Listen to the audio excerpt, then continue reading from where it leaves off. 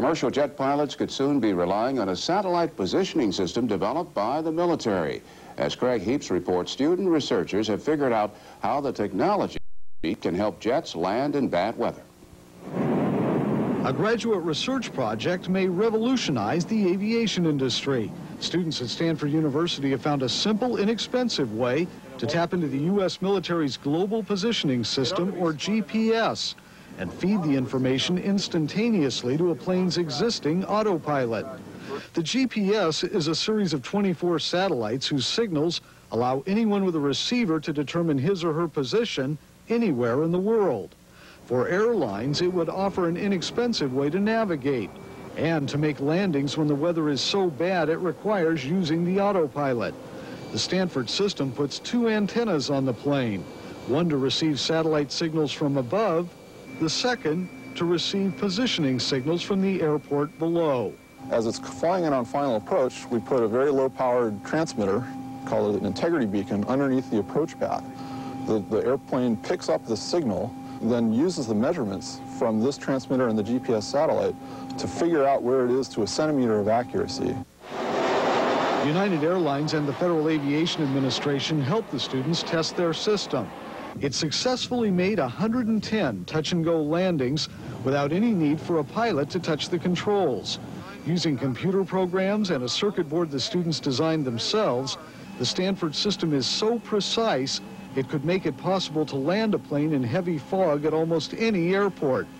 United officials say existing systems that allow autopilot landings in even the worst weather are extremely expensive and therefore used at only a handful of airports. Now we have what we call a Category 3 landing capability at major airports. But this technology will be able to put Category 3 capability everywhere. Stanford officials say their GPS system would be so cheap and accurate, relief workers could use it to set up a temporary landing strip in places such as Rwanda and make autopilot landings a simple matter in even the most remote location. The FAA is studying a handful of such GPS systems and plans to choose one to completely revamp the U.S. air traffic control system and the landing system at the nation's airports. The FAA hopes to have a GPS landing system in place nationwide within 10 years. United spokesman says, based on what he's seen of this system, that could be more like 3 to 5 years. Craig Heaps for CNN, San Francisco.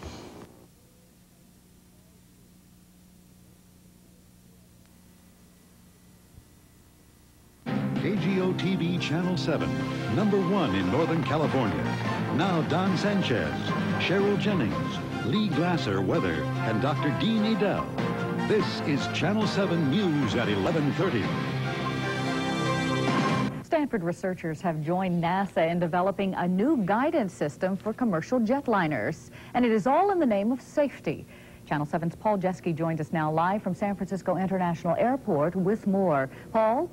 Good morning, Sydney. I don't know if this is good news or bad news for white-knuckle flyers, but I can definitely tell you after a demonstration here at SFO today that satellites up there are being used to land airplanes right down here.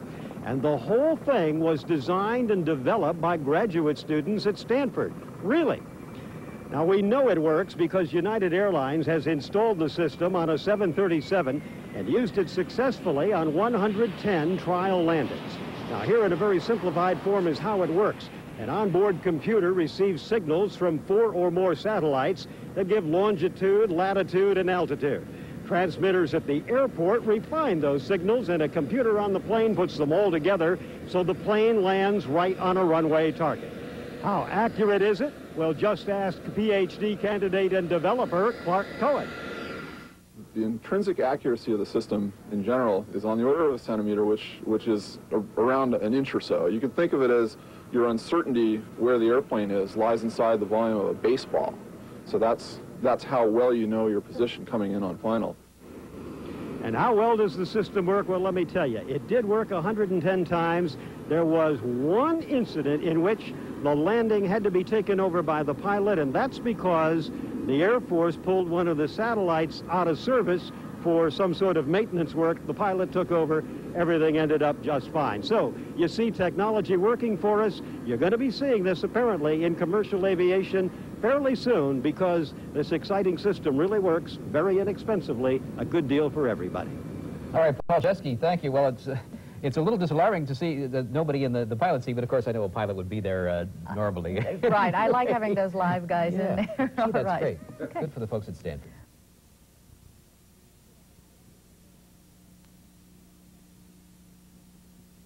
GOTV Channel 7, #1 in Northern California.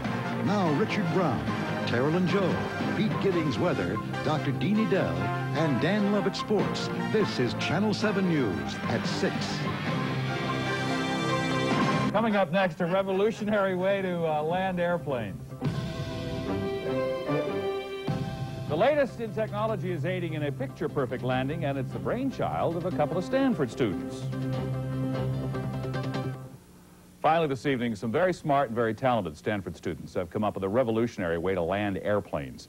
Channel 7's Paul Jeske reports they were working on a problem involving Einstein's theory of relativity when they discovered a system that may be more accurate than anything designed by aviation engineers. It's a sort of look-ma, no-hands approach to landing an airplane. And its inventors claim it can bring airliners down with pinpoint accuracy using satellites and a couple of inexpensive ground transmitters. 4 or more global positioning satellites beam location and altitude information to the plane's onboard computer, where it's combined with signals fed from ground beacons. Time after time, the Stanford system brings the plane down on a dime, though that's not how the bright brains that developed the system put it. The intrinsic accuracy of the system in general is on the order of a centimeter, which is around an inch or so. During 110 landings at a Central Valley test field, a specially equipped United 737 made 110 picture-perfect, completely automated landings using the Stanford system. Pilot Bill Levy was sort of along for the ride. If anything happens, we always take over. Fortunately, we didn't have to. Well, the computers and the technology seem to work just fine. Pilots will still be around in the event of an equipment failure.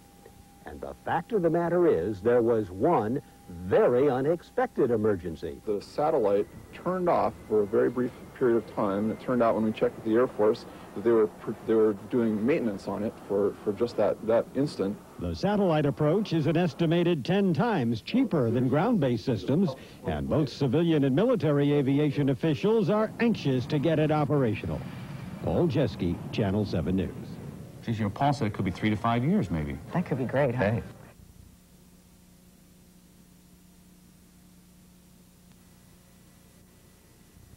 KGO-TV Channel 7, #1 in Northern California.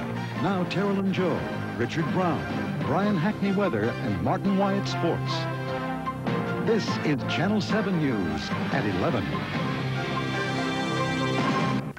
Stanford University and Uncle Sam have settled a $200 million overbilling dispute.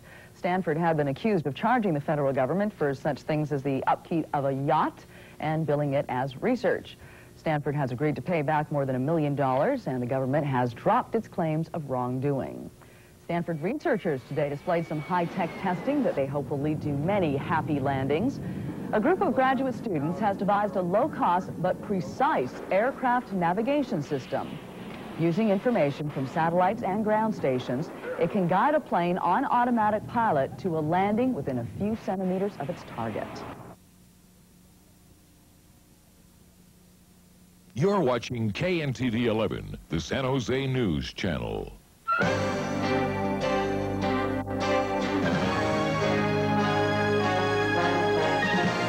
Now, the most comprehensive news coverage for the Santa Clara Valley.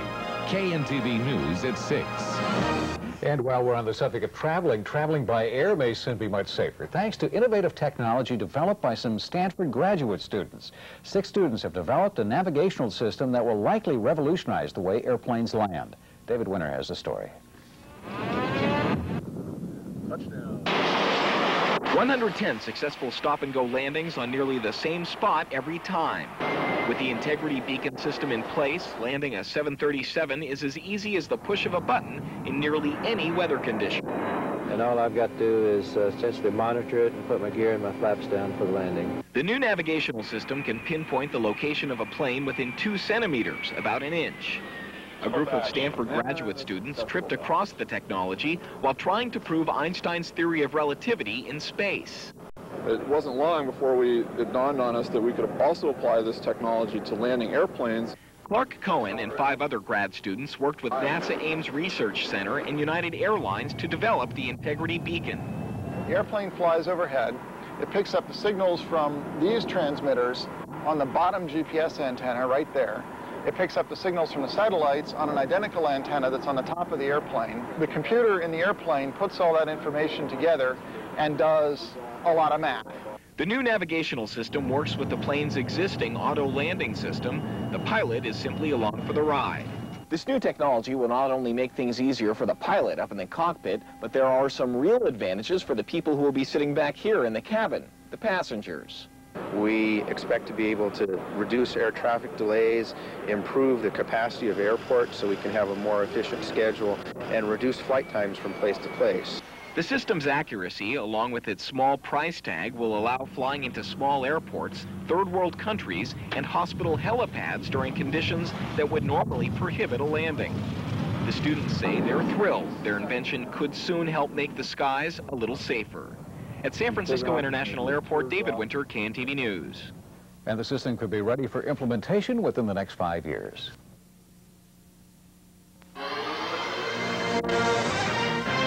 This is News Center 4 Night Beat, your 24-hour news service. Good evening, everybody. I'm Pam Moore. The Federal Aviation Administration today praised a new kind of airplane landing system devised by a group of Stanford researchers. It means that soon we might be using satellites to land airliners. High-tech reporter Richard Hart takes us aboard a unique jet at San Francisco International Airport. Flaps 30, final setting. Satellites are revolutionizing the way ships and planes navigate. The Global Positioning System, or GPS, is rapidly replacing ground-based beacons to guide aircraft from city to city, but not for landings. The accuracy is not great enough.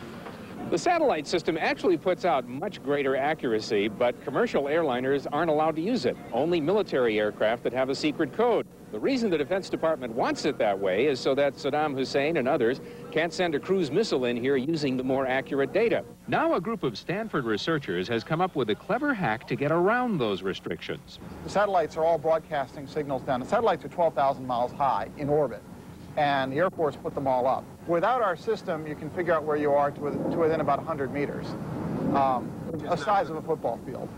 If you use our trick, you can get to within a couple of centimeters. The trick is to place 2 transmitters, satellite impersonators, in the ground at the airport. Their location is compared with the real satellite's location in space by a computer on board the airplane to increase accuracy to within the size of a baseball. Captain Bill Levy sat at the controls for 110 fully automatic landings in a plane provided by United Airlines for tests in the Central Valley.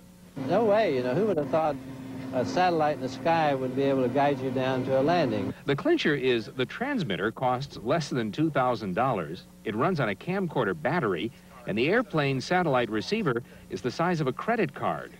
At San Francisco International Airport, Richard Hart, News Center 4, on the Night Beat. The Stanford team is competing with others working on satellite landing systems too, but so far theirs has been proved the most successful. The FAA won't choose one until next year.